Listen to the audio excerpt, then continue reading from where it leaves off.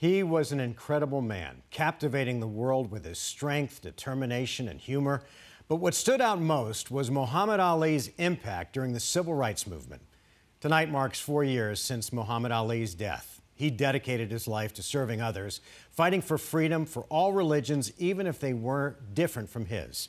12 Sports' Kirsten Susell today spoke with Ali's daughter and grandson as they look back at his accomplishments as a civil rights icon. This is something that really would have spoken to him. Obviously, what he cared about most was our people. That our people get their just due and get their rights and that they deserve justice. Even during difficult moments like this, as his wife, our stepmother, so eloquently said today, his voice is needed now more than ever. Muhammad Ali is one of the most influential athletes of all time. He always stood up for what he believed and never backed down. My intention is to box to win a clean fight. But in war, the intention is to kill, kill, kill, kill, and continue killing innocent people.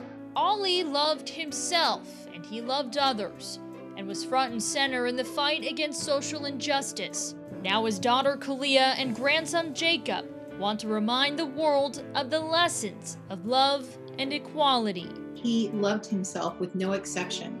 And for anyone, when they love themselves with no exception, it makes it possible for you to love others. His self-love and his self-confidence and his faith in who he was and who he came from and his lineage was so great that he was able to openly accept so many people in open arms because he knew just how great humans could be.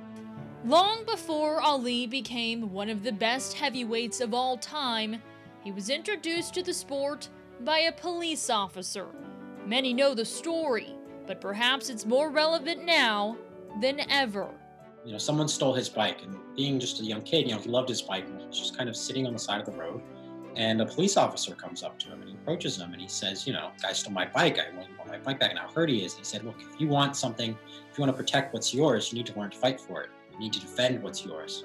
And that officer took him in, and he took him and introduced him to boxing. That interaction between my father and that police officer technically gave birth to a career, to a life that has been celebrated by so many and has caused such change in this world. It speaks to our highest aspirations in humanity, who we can be when we're at our best. Ali left this earth 4 years ago, but the lessons of his legacy will always be present. I believe it's on our generation now to take the lead and kind of lead that transition to build a brighter future.